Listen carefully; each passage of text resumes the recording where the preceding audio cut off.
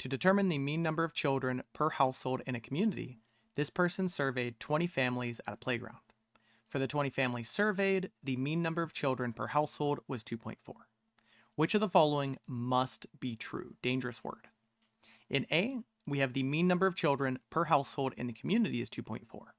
Possible, but I don't know if it must be true, but we're going to have another answer that helps us with that. In B, a determination about the mean number of children per household should not be made because the sample size is too small. We're not expected to actually calculate like if the sample size is appropriate or not. In C, the sampling method is flawed and may produce a biased estimate. Well, how could our sampling method have been flawed? They surveyed families at a playground to see what the average amount of children per household is. That would be a biased place to go. If they actually wanted an average amount of kids per house in a neighborhood, they would go to each house and ask them, not go to a place where predominantly people with kids are going to show up, which is going to give you like probably a higher mean of children than what the actual community has. So it's definitely going to be our biased method here. In D, the sampling method is not flawed, so just the antonym of C. It's just going to be C here.